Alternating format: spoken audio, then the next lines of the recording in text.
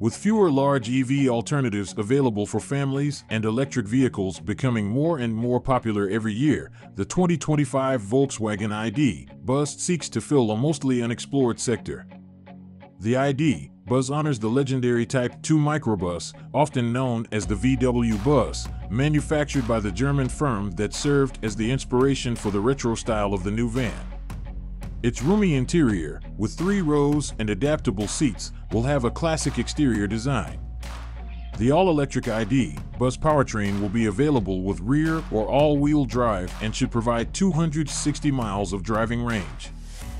VW claims that the vehicle can charge its battery from 10 to 80% in 30 minutes when plugged into a DC fast charger.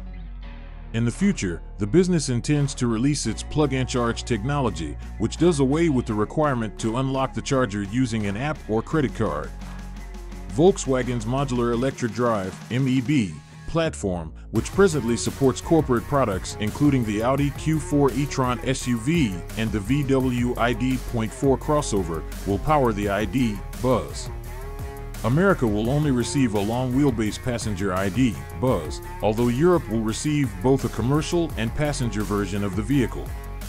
The single, rear-mounted electric motor in the standard model has a 282 horsepower output. There is also a dual-motor, all-wheel drive version available that has about 330 horsepower.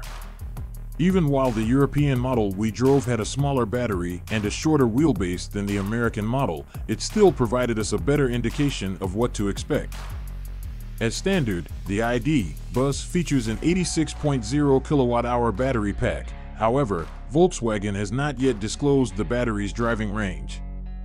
The ID bus is anticipated to have a minimum range of 260 miles between charges.